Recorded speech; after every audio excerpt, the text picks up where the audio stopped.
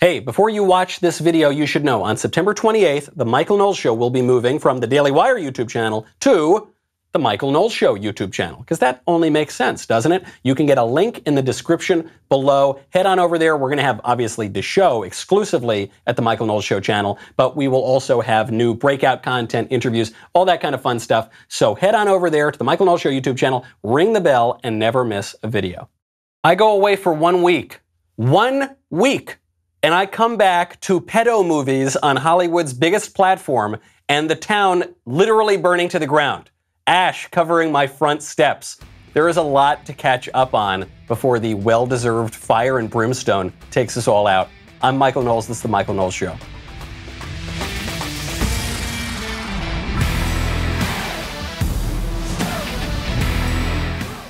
Good to be back, everybody. I had a great time in Utah. I missed you all very much. Also, have to come, I know it's been a little while. It's been a full week, but I have to get to my favorite comment from the last show from David Winokur.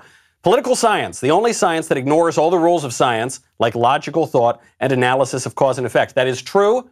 Political science does ignore all the rules of science. It also ignores all the rules of politics. And we'll get to that a little bit later. Also, got to thank our friends over at Ring. You know Ring. You know why I love Ring. You can tell, look, I'm here away from my home. I'm back in Washington, D.C. We've got some fun stuff planned over the next few days. And when I'm away from home, I'm so glad that I can trust Ring. It makes neighborhoods safer, makes your home safer, lets you keep an eye on your home from anywhere, whether you're at the office, whether you're in the bedroom, whether you're all the way across the country in Washington, D.C.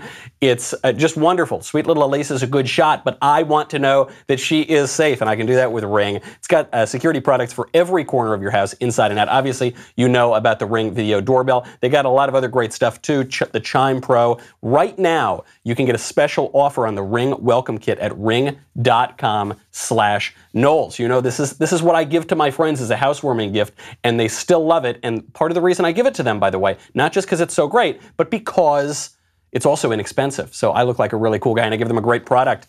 You can get that welcome kit. It's got Ring's Video Doorbell 3 and Chime Pro, the perfect way to start your Ring experience. Plus, it's got 2-day free shipping. Go to ring.com/Knowles. What's that URL? ring.com/Knowles. Head on over, check it out now.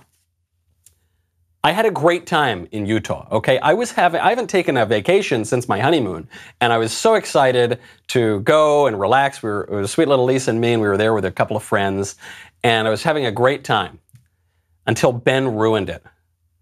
I did not do any work. I barely tweeted. But Ben calls me. So I say, okay, I got to pick up the phone. Hey, Ben, what's going on? He says, hey, Knowles, you got to watch Cuties. Cuties? Why I have to watch Cuties? Okay. He made me watch it because obviously it's the hottest topic that anybody. It's not hot. It's not a hot film. Please don't misconstrue what I'm saying. But it is a hot topic, and it's a hot political issue. There are now calls for investigations of it. So he said, basically, you're a cultural commentator. I want your take on what this is. I said, I don't want to watch this degenerate filth. And that's the question, right? Is Cuties degenerate filth, or is it being misinterpreted like Netflix is saying that it is? Now, I knew from the beginning that it was degenerate filth because it's a French movie. And all French film is degenerate filth. So I kind of knew that it was going to be like that going in. I then pull up my Netflix and I see the first movie that they're promoting is Cuties, this movie about 11-year-olds twerking and being sexualized. That's the first movie. The second movie, Lucifer. All right, a little on the nose here, Hollywood. Thought we're not in for a great trip. Then we start watching the movie. It's me, sweet little Lisa, my two friends sitting there on the other couch. My friend's fiance storms out of the room crying because of how creepy the movie was with the sexualizing shots of young girls. Netflix defends it. The left right now, largely defending this movie, saying that the right is completely misconstruing it. They didn't see it. They barely watched the trailer. Well, I saw it, so I can give you an honest take. But this is what Netflix says. Cuties is a social commentary against the sexualization of young children. It's an award-winning film and a powerful story about the pressure young girls face on social media and from society more generally growing up. And we'd encourage anyone who cares about these important issues to watch the movie.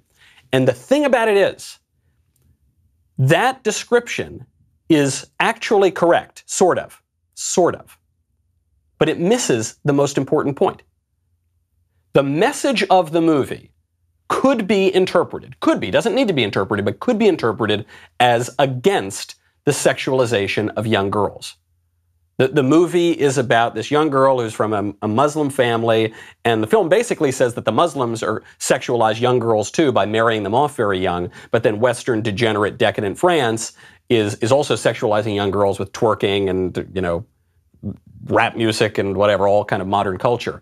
And it sort of opposes that. You know, it shows some of the pitfalls of that. It could also be interpreted as saying that young girls need to explore their sexuality, and sometimes they go too far, but they need to explore it anyway. So I'm not even saying that it totally does what Netflix is saying in the message. But let's, just for argument's sake, let's just say that is the message of the movie.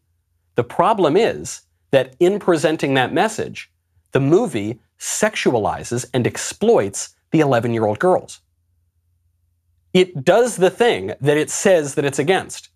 It would be like having a movie about how terrible it is to torture animals, and then for an hour and a half of the movie, it's people literally torturing animals and stomping on them and punching them and throwing them against the wall, and then at the end of the movie it says, but maybe it's bad to torture animals. Say, okay, well, did you have to torture all the animals to tell me how bad it is to torture animals? No, and that's what's going on in the movie, because the movie doesn't star 16-year-old girls playing 11-year-old girls, or 18-year-old girls playing 11-year-old girls, or 20-year-old, right? You could imagine a world, in Hollywood does this all the time, where you get an older actor or actress to play a younger actor or actress. But they didn't do that here. It's actually 11-year-old girls with gratuitous, exploitative close-up shots of their various body parts. I mean, there are parts of this movie that are genuinely nauseating, and they're needless. You do not need those shots to convey the message that Netflix is saying that the movie is portraying. Part of Netflix's defense is they said, okay, well, the poster was a little exploitative, but the movie's not that way. The poster's from the movie. The poster is a shot from the movie, more or less. It's a shot from the end of the movie. It doesn't convey the message necessarily of the movie, but it is part of the movie. So it is exploitative. People are saying it's child pornography. I mean, I guess it's not technically child pornography because the girls aren't naked, or I don't know. I mean, what is pornography, right? As a famous Supreme Court justice said, I can't define it, but I know it when I see it. At the very least, though, we should all be able to agree. This is sexually exploitative of children, of little girls. And it has no place in a decent society. I guess it has a place in France, but it has no place in a decent society. So what are we to do about this? Don't forget, Netflix is super duper left-wing. 98% of the time that Netflix employees donate to politicians, they donate to Democrats. And this is not some new thing on the left. This is not some fantasy imagined by the right. The left has been sexualizing children for, at this point, 80 or 90 years. This began, we talked actually a little bit about this on the show the week before I took my vacation, which is that you have these theorists, these weird left-wing theorists beginning in the 30s, talking about how we need to sexualize young kids. There was this guy, Wilhelm Reich, very popular theorist for the left, who said that the reason and cause of war and famine and disease and cancer was that people weren't having enough orgasms. Seriously, you can read about this. He said he had discovered the life force of the universe, the orgones. He developed a box called the orgone accumulator. It was just a wooden box. Woody Allen parodied it as the orgasmatron. And there were very prominent leftists who had the orgasmatron box. J.D. Salinger, a guy who wrote Catcher in the Rye, Norman Mailer, considered one of the great geniuses of the left in the 20th century. They all had this weird orgasm box. It wasn't just this weirdo Wilhelm Reich. It goes all the way up through the 60s and 70s, and Bernie Sanders, who made a good play for the presidency even in 2020, he wrote very creepy essays in the 1960s and 1970s about how we have to sexualize children based on Reich's theories. Because Reich's theories is that sexual repression is why we have all these evils in the world. And when are you most sexually repressed? When you're a child. So we need to allow children to explore their sexuality and molest one another. Bernie Sanders wrote essays explicitly about this, okay? It's been building on the left for a long time, which is why they are normalizing this kind of stuff with the pederasty bill that we just saw in California, also the week before I went away, and now with cuties. So what do we do about this? Are we now hypocrites on the issue of free speech because we don't like this creepy exploitative movie? I don't think so. Right now, Senator Ted Cruz, someone I'm visiting in Washington, D.C., so that we can film more episodes of our podcast Verdict, is calling for an investigation into Netflix for promoting cuties. He's not the only politician doing that. Many others are as well. This brings, I think this is very good. It's a good political point. This brings up a larger philosophical point, which is, We need to get more precise about the term free speech. You're going to see a lot of squishy conservatives, quote unquote, who are defending cuties on the grounds of free speech. And we should be totally clear about this and have some basic historical understanding. The founding fathers would have jailed the people who produced cuties. At least. I think some of the founding fathers would have done more than jail them. The founding fathers, and for most of the people in our country's history, would have had no thought that cuties is somehow protected by the First Amendment, that it's protected free speech. What do we mean by free speech? The left has backed us into a corner here because we conservatives are now the ones saying that any type of speech is protected speech, which is simply not true in American history. We're saying that we're totally opposed to any kind of standards on speech, which has never been true, not just in this country, it's never been true anywhere. All societies, at all times, in all places throughout history, have had and have enforced standards about speech. And especially in this country. The question is, what are the standards? Well, there are plenty of things that have never been considered protected speech in this country beyond cuties. We'll get to that in 1 second. First, I've got to thank our friends over at Car Shield. You know me, I don't know a whole lot about cars. Okay, I tried to become a little more masculine over my vacation in Utah, took in a little bit of fly fishing, did some activities outdoors. You know, I still don't know anything about cars, and cars are very complicated these days. Computer systems in cars are the new normal, and I can barely change my oil. You think that I can work on a computer system? No, and you can't fix these new features yourself, and they're always extraordinarily expensive, and then you find yourself out if the car breaks down. You can't do anything about it. That's why I love Car Shield. Car Shield has affordable protection plans that can save you thousands of dollars for a covered repair, including computers, GPS, electronics, more. Car Shield, the thing I love about them, there are a lot of options out there. Car Shield gives you options that other companies won't. You get to choose your favorite mechanic or your favorite dealership. You get to have them do the work, and Car Shield will take care of the rest. They offer complimentary 24/7 roadside assistance and a rental car while yours is being fixed. Car Shield has helped over 1 million customers. Go use them for as low as $99 a month. You can protect yourself from surprises and save thousands of dollars for a covered repair. Call 800-CAR-6000 and mention code Knowles, or visit carshield.com and use code Knowles to save 10%. That is carshield.com, code Knowles. A deductible may apply. In American history, obscenity has never been considered protected speech. It is still not, it depends where you are, but still in some places is not considered protected speech.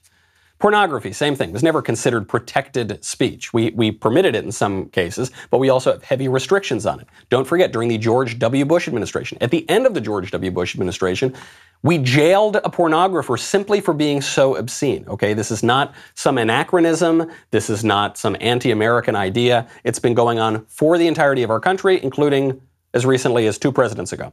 Sedition, not protected speech. You cannot be seditious, or you can at least be prosecuted for being seditious. Threats are not considered protected speech.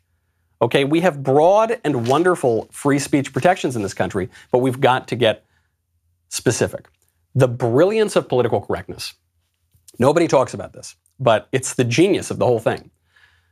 The brilliance of political correctness is that it backed conservatives into a lose-lose situation. We all know that political correctness, which the left has used to gain a lot of power in the last several decades, more than several decades, is this speech code.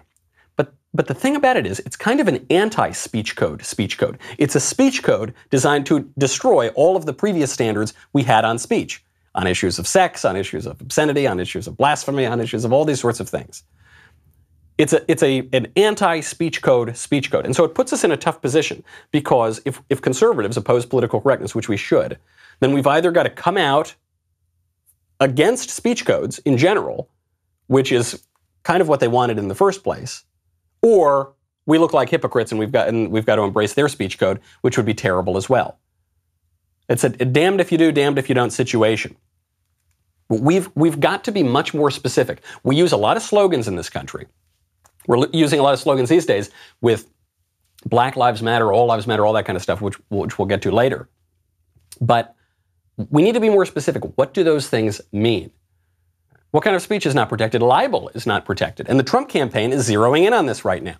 So while I was away, there was this absolutely preposterous, stupid, irresponsible, fraudulent Atlantic story that was published. It was written by the editor-in-chief of The Atlantic based on 4 anonymous sources saying that Donald Trump denigrated fallen U.S. soldiers. That sounds about right? Because the media, they haven't lied to you for the past 4 years. And we know Trump hates the military, right? The guy who stoops down and picks up a Marine's hat. The guy who runs this whole campaign about how much he loves the military. He probably hates the military, right? Well, sure, The Atlantic confirmed it with 4 anonymous sources. And then a Fox News reporter came out and said that she confirmed the report by talking to an anonymous source, which is, by the way, not possible.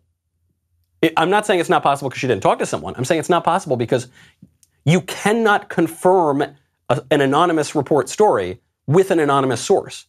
Like ontologically, you cannot do that. That is not possible. So absolutely irresponsible stuff there. By the way, 21 people have gone on the record to contradict this report that was written by a bunch of anonymous sources. Then, within 1 day of this report, Joe Biden puts up an ad about it. I think it was within like 12 hours.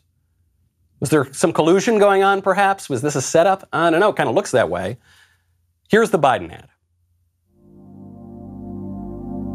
You see it in a cemetery. So why should I go to that cemetery? It's filled with losers. That's what Trump allegedly said about a military cemetery. It's like written cartoonishly with some Hollywood reject writer. Suckers, allegedly says that mean old Mr. Trump. We're not going to support that loser's funeral. Talking about John McCain. I suppose that one he might have said. Not because he didn't like the troops, but because Trump and John McCain famously did not get along. I don't get it, Trump says. What was in it for them? Yeah, that's right. Because Trump's such an idiot, right? So he doesn't understand the role of the military in civic life. If you don't respect our troops, you cannot lead them. That's what Biden is saying here at the end of this Joe Biden ad. So vote for Biden. That's the point. Was ready to go. Wonder if they got advance notice of that. Probably they did. Anyway, now Jenna Ellis, friend of the show, you've certainly seen her on this show, and when I fill in on radio for Ben, she emailed the tech firms. She's now Trump's legal counsel, and she instructed the big tech firms to use their so-called fact checkers to take down this ridiculous Joe Biden ad based on absolutely nothing. This libelous ad based on nothing. Let's not forget, libel is not protected speech. And does this ad rise to the level of libel? Well, there's no evidence for it. We can at least say that. And also, this is, again, on the kind of broader philosophical point that conservatives need to recognize because we need to deal in the realities of our world. There is no such thing as free speech when your political opponents do not recognize free speech. There's no such thing. You are not able to live in a regime of free speech when half of the country and most of the people in power refuse to play by those rules. Then you're just a sucker. Then you talk about the word sucker. Then you are a sucker because you're playing by a set of rules that your opponents will not play by. So you will be held to standards that they will not be held to. So what rules do we play by? There's a new report, another, I suppose, anonymous report, but this one I think we should believe, and for a reason which I'll get to in a second. There's a report that Democrats, if they take the Senate and they get a lot of power in the 2020 election, they will move to kill the filibuster. Okay, and this report comes from NBC News. The reason I believe this report is because NBC News is on the same side of the political aisle as the Democrats who are going to do this thing. So I think they've got good sources here, and I think they're leaking it for a reason. They're going to kill the filibuster. Now, what is the filibuster? Filibuster is basically this rule that any member of the Senate can get up and talk for a really, really long time and slow down or stop legislation. And so you need not just a simple majority of the Senate to get something through, but very often you need 60 votes. Okay, and this has been a treasured part of the Senate for a long time. And they said, this is according to NBC, the Senate can nuke the filibuster with a simple majority vote, but it would set an irreversible precedent. The idea of doing so was never entertained in Obama's presidency, and it will be a heavy lift to stitch together the 50 votes necessary to do so. But that's BS. That's just a lie from NBC News. The Democrats already nuked a lot of the filibuster during Obama's presidency because they wanted to get more of Obama's executive and judicial appointees through, and the Republicans were holding it up, so they just nuked the filibuster. And by the way, when they did that, Mitch McConnell warned them that it was a horrible idea and they were going to come to regret it very quickly. Here's Mr. Cocaine himself. Once again, Senate Democrats are threatening to break the rules of the Senate, in order to change the rules of the Senate. And over what? Over what? Over a court that doesn't even have enough work to do? The majority leader promised, over and over again, that he wouldn't break the rules of the Senate in order to change them. If you want to play games, set yet another precedent that you'll no doubt come to regret. Say to my friends on the other side of the aisle, you'll regret this, and you may regret it a lot sooner than you think. You may regret it a lot sooner than you think. So what does this mean for Republicans? What should we do? Because I think a lot of Republicans, myself included, like the filibuster. Makes the Senate more deliberative. It slows things down. I really like it. But that's not enough. Liking it is not enough. Okay? What this means is that even though we like the filibuster, Senate Republicans should probably get rid of it. Especially if we win big in November. Then we should definitely get rid of it, even though we like it. Why? Because we're not going to get a cookie. We're not going to get a special prize for preserving this wonderful rule that we all really like when our opponents are not going to preserve it. And they're telling us to our faces that they're not going to preserve it. So they're going to use it to ram through their agenda, but we're supposed to play by a different set of rules. That ain't how politics is supposed to work. That's not how winning politics works, okay? Also, it's not as though the filibuster is some part of the Constitution. Okay, the filibuster has only been even theoretically possible since, I think, 1806, is it? Yeah, the Senate changed a rule, and it's been possible since then. It was never used, not even once, until 1837. Then it was barely used after that until the 1970s. Some Senate rules changed it around, made it a little stronger, made it a little more in use. Okay, I like it, and it makes the Senate more deliberative. We're not in a deliberative time, and we need to recognize those rules. It's the same thing with the speech. It's the same thing with the slogans. It's the same thing with I mean, if you're looking at the speech, it's the same thing with cuties, right? What some of the conservatives, the liberal conservatives, say is, well, look, if we admonish cuties and tell Netflix to take cuties down, well, then maybe they'll take down The Passion of the Christ. No, I don't think so. I don't think those are comparable. I think we can make judgments here along the way. By the way, they're already taking things down. They're taking down cop shows. Cop shows are not going to be allowed on streaming platforms anymore. They're taking down Gone with the Wind, one of the greatest films ever made. But we're supposed to keep up cuties. This is what the conservatives do. The liberal conservatives do this. They are always so nervous about some hypothetical abstract world if we ever exercise any power whatsoever. They miss the fact that the left is already exercising that power against us in the real world. But we're not supposed to fight back. Okay, and they're trying to do it now to get a complete lock on virtually every election in the country, and it has to do with their creepy obsession with kids. We'll get to that in 1 second. First, got to thank our friends over at ExpressVPN. Have you ever wondered why internet access is so much cheaper these days? I don't know if you remember back when I was but a wee lad in the 1990s. So expensive, and it was still expensive for a long time, but now it's like $30-40 a month. Why is that? It's because internet service providers like Comcast or AT&T are not just making money on the subscription fees. They're also making money by spying on you and your internet activity and using that data and selling that data against you. That's why it's so cheap. There's no such thing as a free lunch. I think people of our persuasion tend to understand that. So what's the best way to make sure that 100% of your data is encrypted so that you don't get spied on, you don't get your data sold? You need to use ExpressVPN. I love ExpressVPN. I got ExpressVPN on my computer. I got ExpressVPN on my phone. The idea now of going on the internet without a VPN is sort of unthinkable. And I know you think it's like, oh, it's not a big deal. They're not after my data. They are. And I know it's a VPN. It sounds like kind of a high-tech thing. So you're like, I don't know if it really matters. It does. It does. A lot of bad actors are out there trying to get your data. You got to use a VPN, okay? By the way, it's not even just for your phone or computer. Works on all your devices, works on tablets, smart TVs, even your router, so your whole family can always stay protected. They got a great router. I highly recommend it. Your data is your business. Protect it at expressvpn.com/Michael. That is expressvpn.com/Michael to get 3 extra months of ExpressVPN protection for free. expressvpn.com/Michael, M-I-C-H-A-E-L. Go on, check it out, learn more, and protect yourself.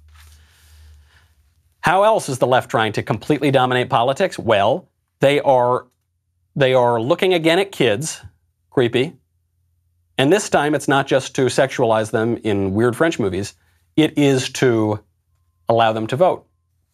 The left has for a long time wanted kids to vote. Now in San Francisco, they are trying to let 16-year-olds vote.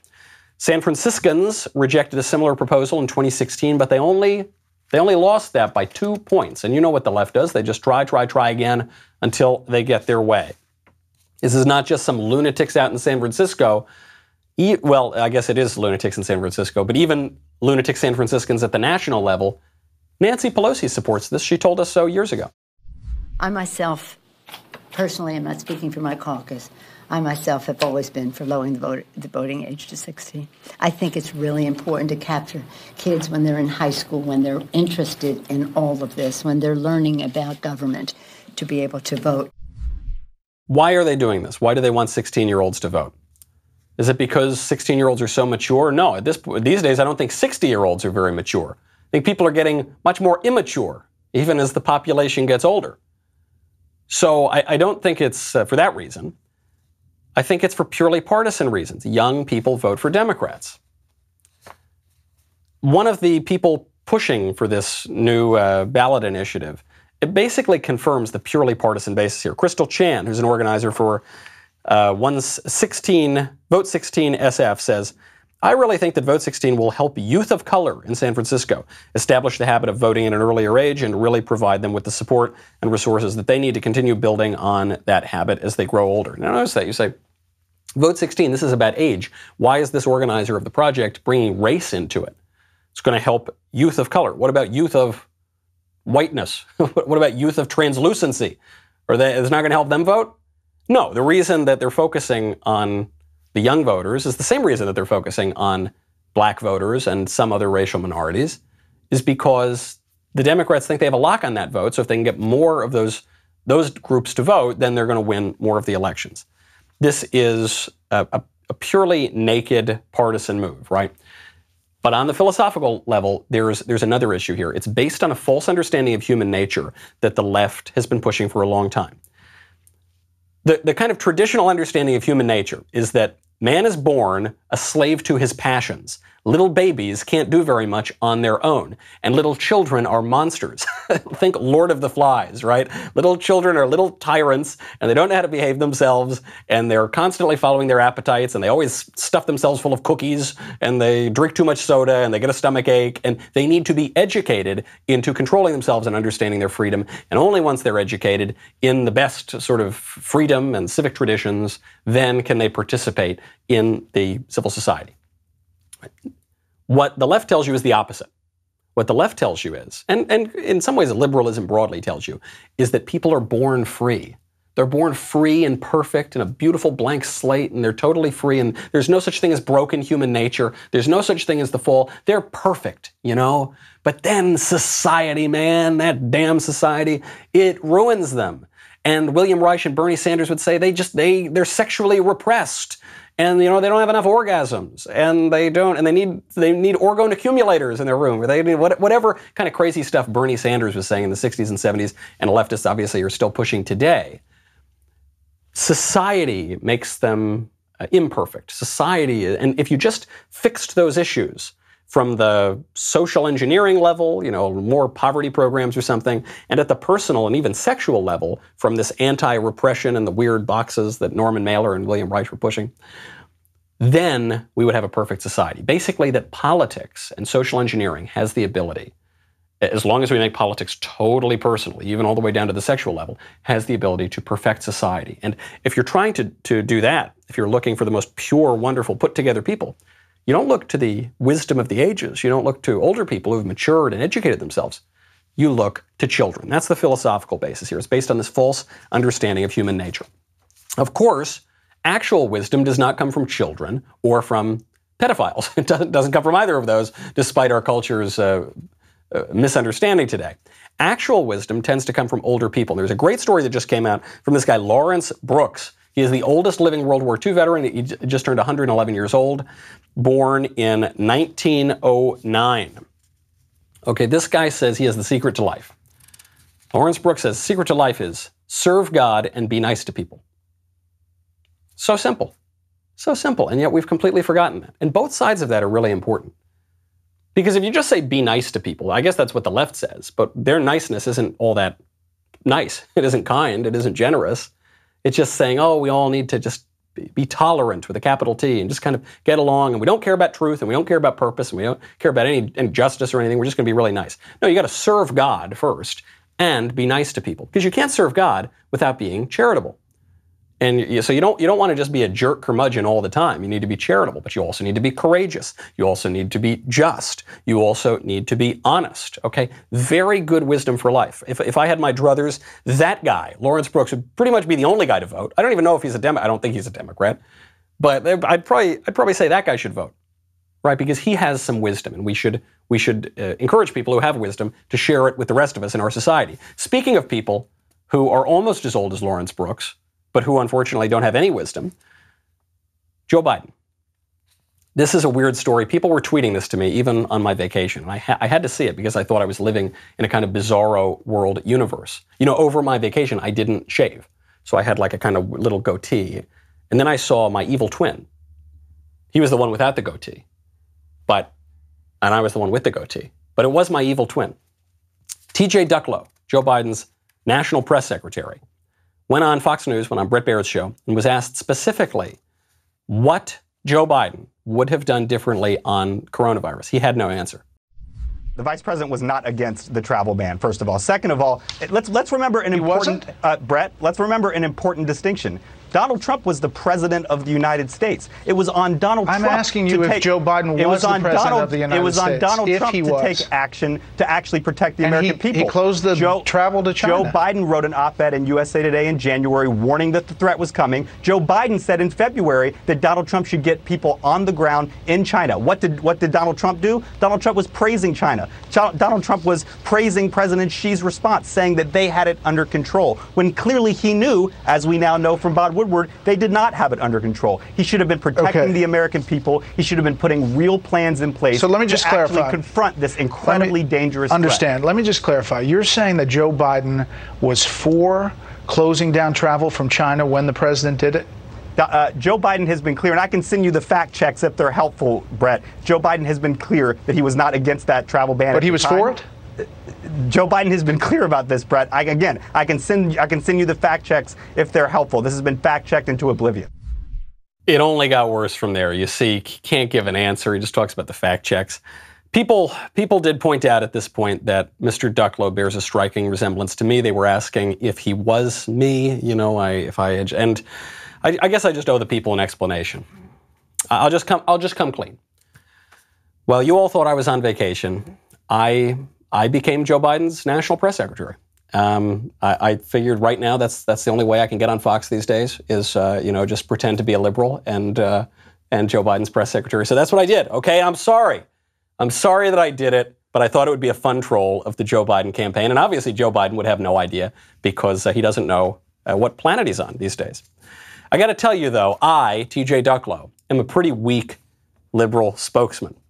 Because, I clearly had no answer to that question. And the reason is, Bret Baier, you got to give him, this guy is so great. This guy is so great at his job. He's pretty much a straight shooter when it comes to these things. He says, okay, you're saying that he was always clear that he didn't oppose the travel ban. So was he for the travel ban?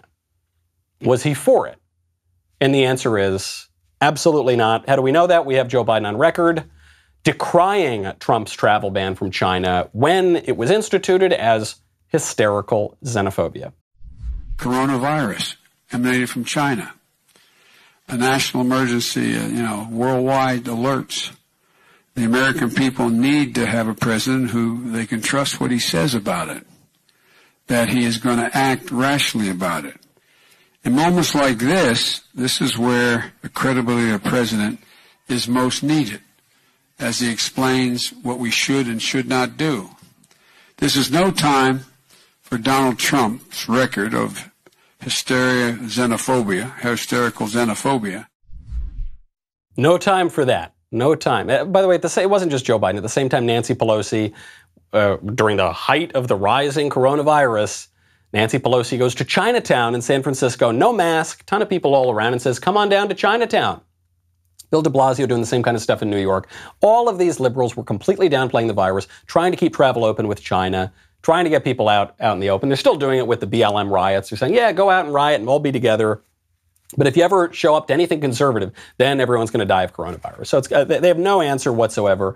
I do feel a little bit sorry for Mr. Ducklow, because the campaign is only as good as the candidate most of the time. Okay, and Joe Biden as a candidate is completely failing. He was asked a question about whether or not he's losing a step or two, whether he loses his train of thought. And what does he do? He says it's completely ridiculous. And while he's explaining why he doesn't lose his train of thought, he loses his train of thought. Just look at us, okay? Just look at us. Who seems to be in shape? Who's able to move around? This idea of, slow Joe. I shouldn't laugh about it because, Donald Trump, just look at us both, watch us, and determine whether or not you think I'm misleading anyone, not you personally, but the public. Look at me.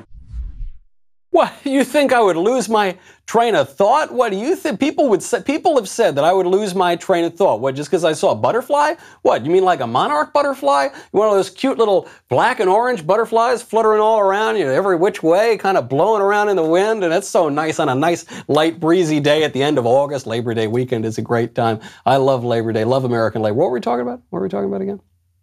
What was that? Losing my train of thought? Yeah. So with that guy at the top of the ticket, he's obviously not calling the shots. And so even with old moderate Joe, who's, by the way, not moderate, he's just an empty suit who goes like that butterfly, whichever way the wind blows, the party is being led by the radicals. And the radicals hate this country, and the radicals don't understand this country, most especially that very poor, dishonest historian who did the New York Times' 1619 Project. We'll get to that in 1 second. First, got to say goodbye to YouTube. Actually, I sort of do have to say goodbye to YouTube in a larger sense, because if you're watching this show on YouTube, you're probably watching this on the Daily Wire YouTube channel. But starting on September 28th, we are only going to be broadcasting the show on YouTube on the Michael Knowles Show YouTube channel. Only on that one, because I want to get all the clicks, and I don't want Ben to get the clicks. That's the main. No, because we just find it's a little bit easier these days with big tech if we have the shows on the show channel. So make sure you head on over to the Michael Knowles Show YouTube channel, subscribe, ring the bell. They might still unsubscribe you anyway, because there's a lot of shenanigans going on these days of the 2020 election, but head on over there anyway. We'd appreciate it. Go over there, ring the bell right now. We also have a lot of extra content there beyond just the show. I just took a cognitive test that Joe Biden is apparently taking, that President Trump aced. We can figure out whether I'm a very stable genius like the president, or if my brain is full of tapioca pudding like the Democratic nominee. Subscribe to the channel, ring the bell, head on over there, dailywire.com. Go become a member, go subscribe. We'll be right back with a lot more.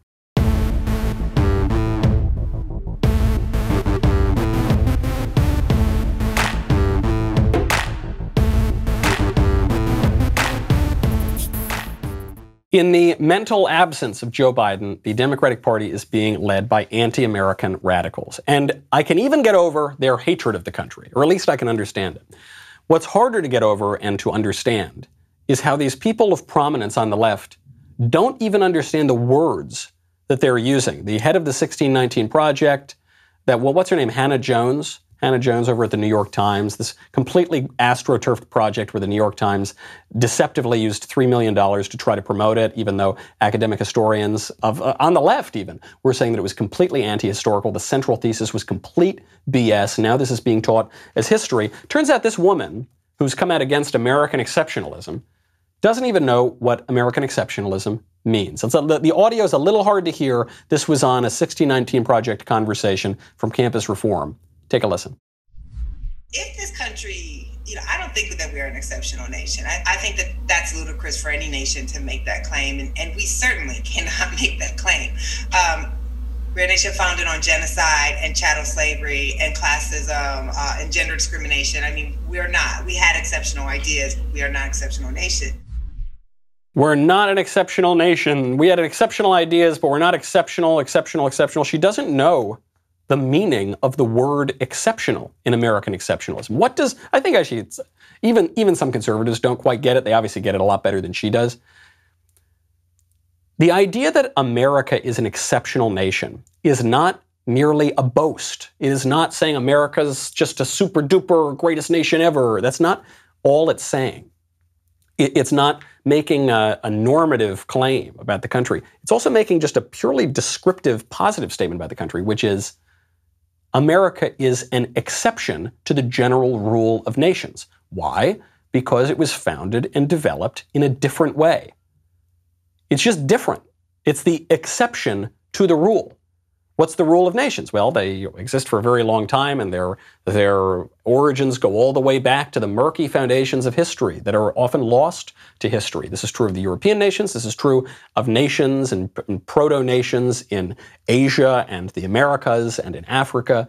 But our country, the United States, was founded after the discovery of the New World by these European settlers who came over there, who had distinct ideas, who broke from certain general habits of how nations are founded, and that's why it's exceptional. Because of America's unique founding and development, it has a unique role and position in the world. Simple as that. You can't deny that. That's merely an historical fact. But this gets to our broader point today on the slogans. You got to get down to what the slogans mean. September 11th, the anniversary of the September 11th attacks, was just a few days ago. Top trend on Twitter that day was hashtag never forget. The second top trend was hashtag all buildings matter. Get it? Aha, get it? I guess they were making a point that that because conservatives say that all lives matter in response to Black Lives Matter, that when we talk about the September 11th terrorist attacks, we need to say all buildings matter and not talk about the September 11th attacks. The blue check marks on the left were celebrating this hashtag for making some point, allegedly, about all lives matter. But like all slogans, you got to get down to what the slogans mean. You know I hate slogans. I hate slogans because I hate ideology. Because slogans, like ideology, can never comprise and sum up the totality of the human experience. So you got to get into what does it mean? Well, what does never forget mean? Never forget means that the September 11th terrorist attacks were horrific. They were traumatic. They changed, in some ways, American policy. They showed us our vulnerabilities that we thought we didn't have, or we had at least forgotten that we had since at least 1941, and really even before that. Because Pearl Harbor was not in the continental United States, 9/11 was. Pearl Harbor targeted soldiers and sailors, and 9/11 targeted civilians. So it changed things, changed the nature of war. That's what it means. What does all buildings matter mean? Well, what people who say that really mean is, yeah, don't worry about 9/11. It wasn't that big a deal. It's just like other attacks.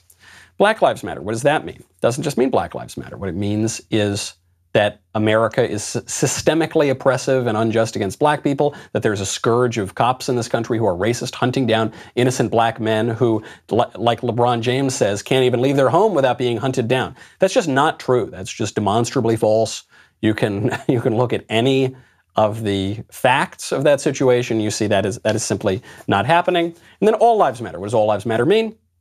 All life is sacred. It kind of gets back to the equality principle from the Declaration, that we hold these truths to be self-evident, that all men are created equal and endowed with certain unalienable rights by their Creator, which is true very much in the American tradition.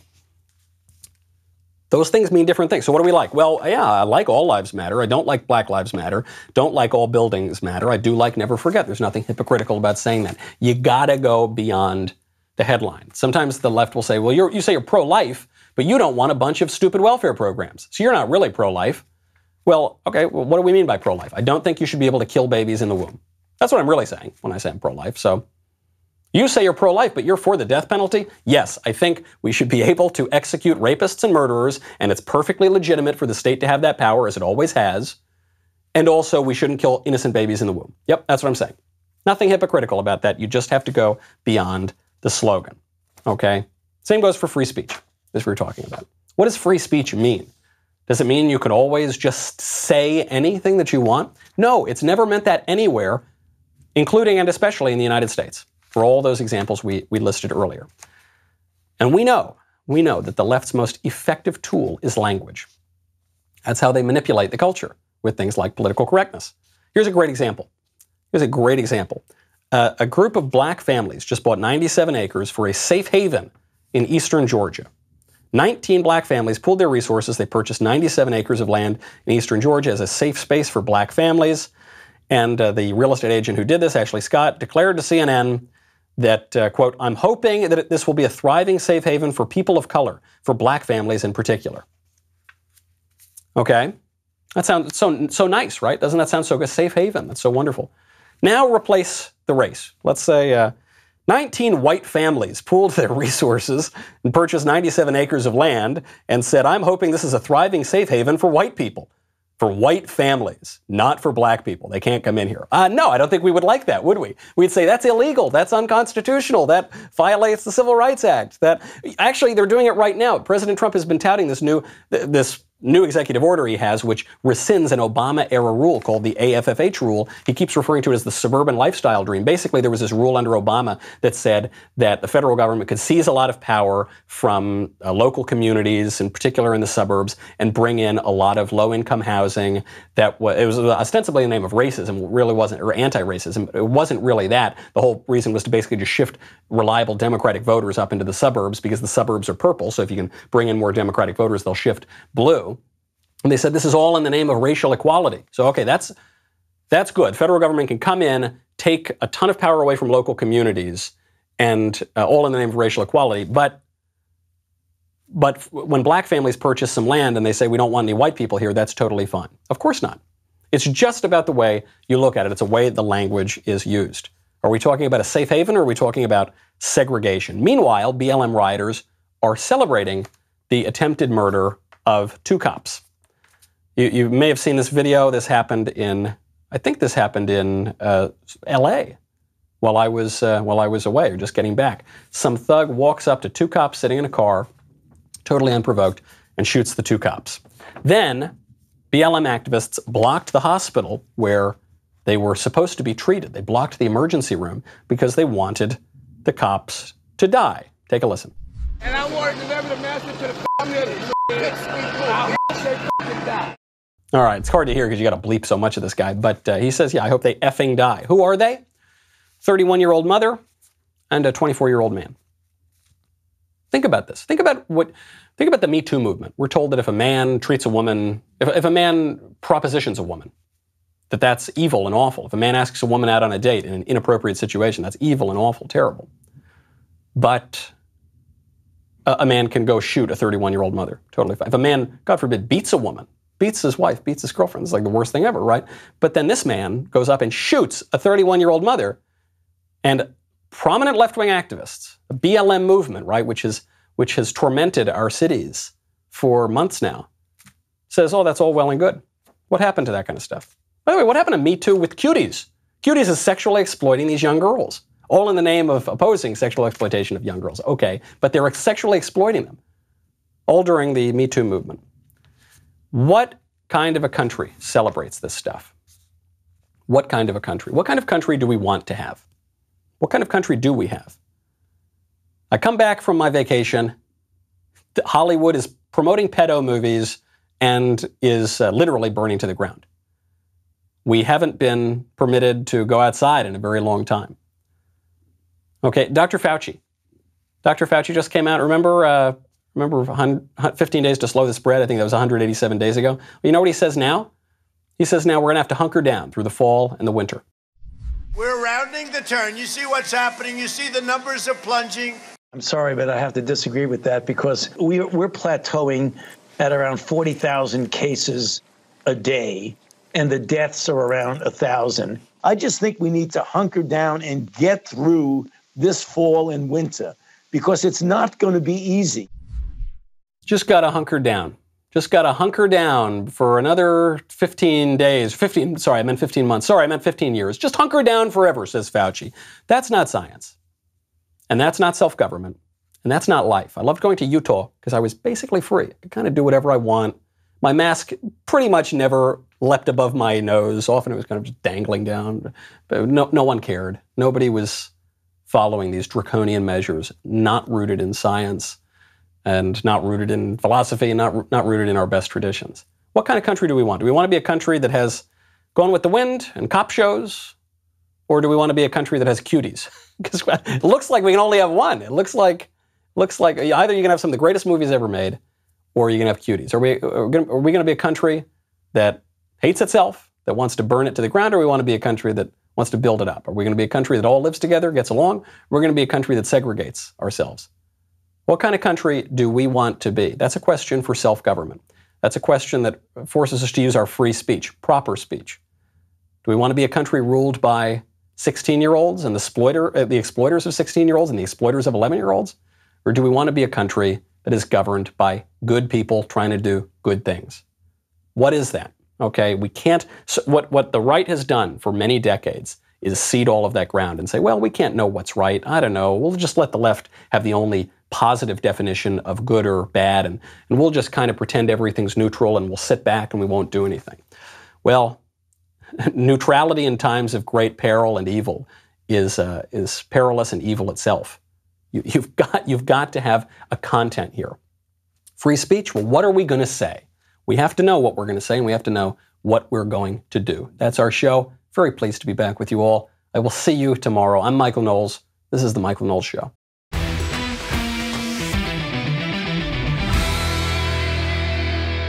The Michael Knowles Show is produced by Ben Davies. Executive producer, Jeremy Boring. Our technical director is Austin Stevens. Supervising producers, Mathis Glover and Robert Sterling. Assistant director, Pavel Wadowski. Editor and associate producer, Danny D'Amico. Audio mixer, Robin Fenderson. Hair and makeup, Nika Geneva. And production assistant, Ryan Love. The Michael Knowles Show is a Daily Wire production. Copyright Daily Wire 2020. You know, the Matt Walsh Show, it's not just another show about politics. I think there are enough of those already out there. We talk about culture because culture drives politics and it drives everything else. So my main focuses are life, family, faith. Those are fundamental, and that's what this show is about. I hope you'll give it a listen.